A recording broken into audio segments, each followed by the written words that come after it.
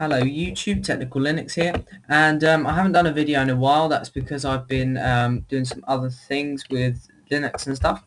But I'm back, and I'm going to be back for a good while. Just this basically a quick update. I've done a new channel border here. It's not the best channel border, but it says what it needs to say.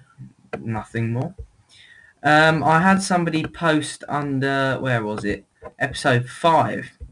Of installing ChaletOS and how to get the Windows, because there was a Windows 8 start button type thing under there, and all you do is on ChaletOS you right click the start button and then it will come up with icons to choose from. Just choose icon 7, I think is the one, and then that is your Windows 8 start button installed down in the bottom left.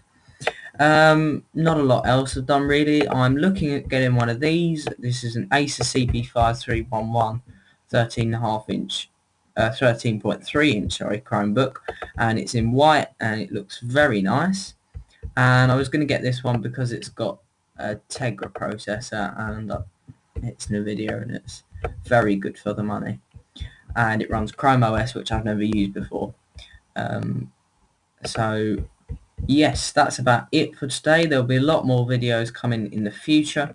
Thank you very much for watching. Please comment, rate, subscribe, so you can get all the updates in your subscriptions box. Thank you very much for watching. Goodbye.